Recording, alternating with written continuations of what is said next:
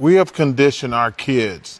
If you don't make a lot of money, you don't have a big house, you don't have a big car, you're not successful. Well, everybody's not going to make a lot of money.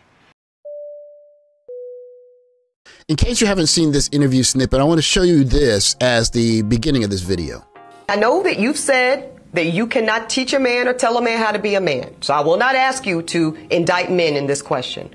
But I do want you to speak, Iyanla, to how women need to, position ourselves so that we can be in our divinity, so we can have our crowns right, how we can create and not build. When some of us, quite frankly, feel that the men that are available to us, and I'm talking about across the color spectrum, across the age spectrum, trust me, I've done them all, they are not positioned to protect nor provide because of some of the statistics we just talked about. They're not earning the incomes. They're not having the resources, and some of them are not even showing up in the leadership. Now, we're going to get back to the part about her having difficulty finding a mate, because she actually talked about this on a different video, but she's basically saying that the men aren't up to snuff. And so what am I supposed to do about it? Would you date a bus driver? Would you date if he owns the bus? If he owns it. If he owns the bus. See, that's a problem. That's a problem. That's a problem. Okay. Because the standards and requisites, and I'm not talking about him laying on his sofa playing video games all day. I'm not talking about that. But the standards and the criteria that we use to measure men is off for who we are as women and who they are in this society. Now, that's a good point that Iyanla makes, and I'm going to get to that point of it. But one thing that we're seeing in modern day society, and it's getting exported all over the world, don't think it's not, is that men's contribution to society is based on a number. If your number is higher, you're more of a man, you're more valuable. If that number's smaller, you're less than a man, you're less valuable. And nobody wants to date a quote-unquote broke guy. Nobody wants that work 9 to 5. Like. Here's why I don't date broke men. A man being financially stable and a provider is the bare minimum you should be accepting in a relationship. So how much, in fact, do women these days hate quote-unquote broke men? You're going to hear it here. You also recently announced something really exciting, that you are going to start the fertility process and pursue single motherhood. Now, I feel like you've spoken about this before, so I know it's something you wanted to do. I have to credit all of you ladies at this table, because one of the first times I was on as a guest host, remember, Sunny, one of the hot topics we talked about was the anonymous nature of sperm donors. And so I got an education on that right here live on TV with Hot Topics at The View.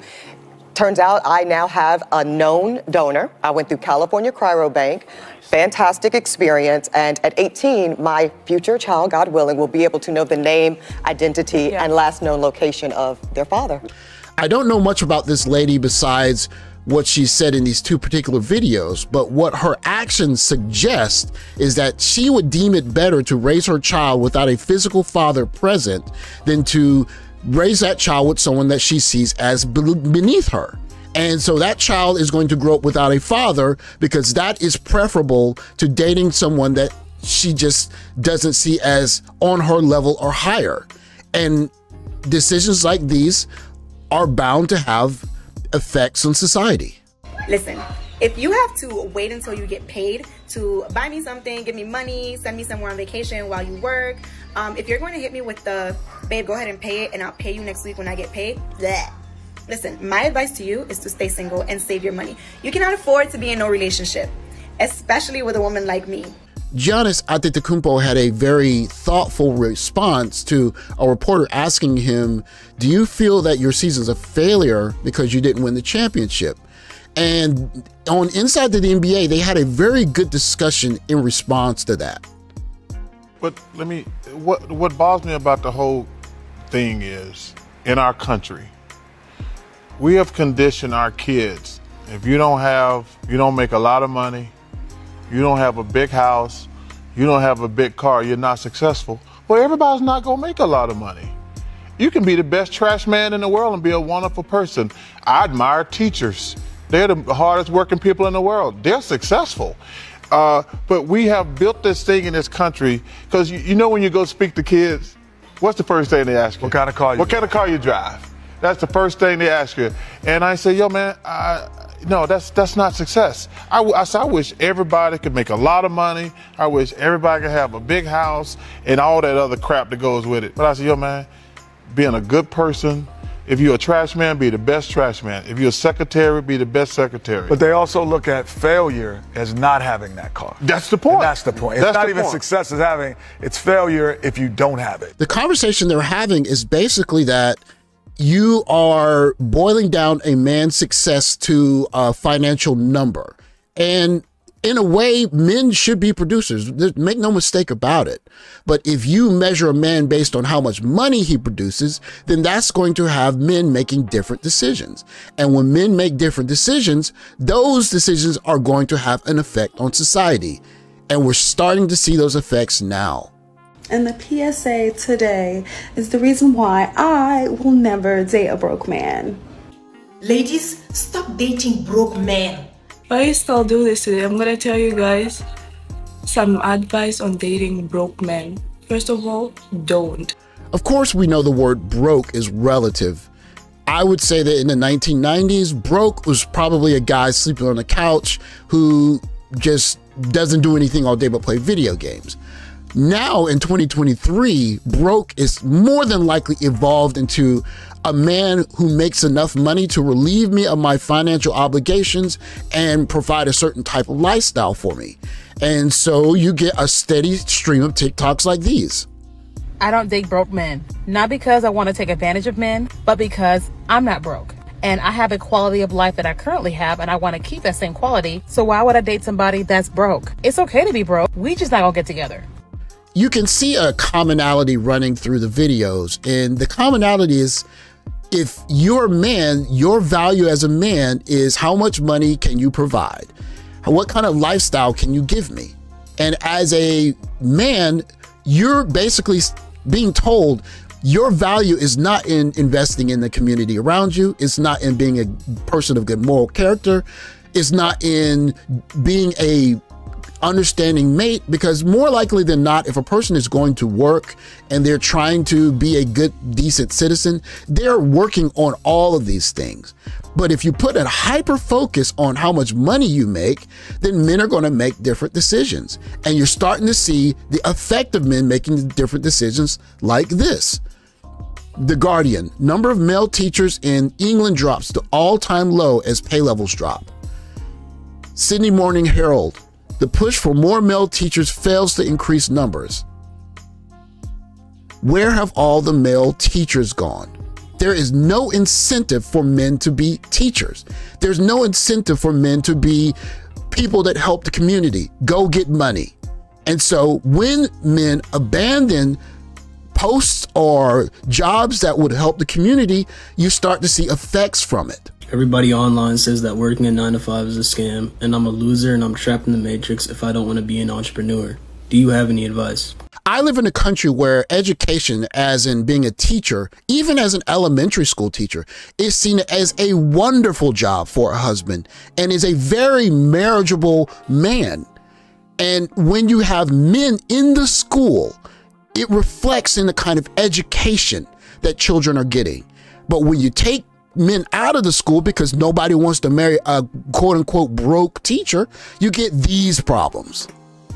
But so many children don't even have the presence of a real strong, loving man in their lives. They don't see male teachers because teaching is not necessarily a profession that men gravitate to because the pay too low. While we at it, let's go on and increase the pay of teachers, the people that mold minds. But that parent patrol is an excellent idea. It has been done before, and we should do it again. The idea of paying parents for parent patrol is in itself oxymoronic, if you will, because you're basically saying we have to monetarily incentivize parents to take an interest in the well-being of their children and the quality of education that they're getting, which would be happening normally if you had two parents who were invested in a child's education. And more likely than not, if you choose someone that's hardworking and has good qualities, characteristics, if you will, they're going to do this without being paid for it. They're going to do it because they want to see their children prosper. But if those men are not getting selected, then you have to monetarily incentivize people caring about the well-being of the schools. Better yet, you're having some women say, I don't even need a man to help me raise the children anyways. And then you get these issues. Where she funded parent patrols in and around schools. Now, they weren't armed, but it was just the very nature of their presence. So could there be a beautiful thing in helping a community and funding, paying people to be out there? And they don't have to physically be a parent, like biologically be a parent, but people in the community, particularly men, need men who are not biological parents to take an interest in the community. Now, explain the oxymoronic position in that. You guys are not good enough to make the children, but we need you to come in and help us raise the children. We've heard this before. But the better question is, who are the men that made the children and why aren't they there? And better yet, why didn't the women who made the children with these particular men require those particular men to do this job? Looks, money. Because we need some more man energy. I don't give a damn what nobody else got to say. And I'm every woman. And I'm fine with saying that we need some more man energy, because I know some of them folks out there don't believe in that. But we need some more man energy out there. And notice that she said man energy like 3 or 4 times. Again, every child that comes to this planet, there's a man involved in making that child. Where are those men at? And why aren't they taking an interest in making sure the communities are better? It's because they're being chosen for reasons other than being of good moral character. Because men of good character are going to naturally be there. And especially in black communities, to see black men out there around schools. In some cases, too many of our households in the black community are run by women because, you know, certain things are popping off. I get it. But to love and embrace a community, there's an African proverb that says it takes a village, and let the village come together. And women too. I'm not saying we don't need women, but so many children don't even have the presence of a real strong, loving man in their lives. Would you date a bus driver? Would you date if he owns the bus? If he owns it. If you notice the qualifier went straight to does he own the bus? And that is how you end up with schools that are basically paying adults to care about children, because parents, in this case fathers, are being chosen by how much money they have or how much perceived money they have or how good they look, I guess. And so if you do that, and you have every right to do it, then you end up with school boards begging parents, or should I say begging adults, to come help raise the children. But the standards and the criteria that we use to measure men is off for who we are as women and who they are in this society. I would date a bus driver if he loved driving the bus, if he was a man of integrity, if he was good to his mama, if he treated me well. But if you get ready to ask him about who a particular girl is to him or where he was at last night and he hits you with the, you ain't my girl, that's not acting like he wants a relationship. I'm not good at picking avocados, and one reason why is because it's difficult to look at the outside of an avocado and make a decision about what's inside the avocado. Fortunately for us, in dating, we shouldn't have this problem because people reveal their character to us and we can make decisions on whether we're choosing to date these people or let them go. But when you place a heightened emphasis on looks, and specifically in today's case, money and income, then that lets people in the door based on qualities that have nothing to do with their character.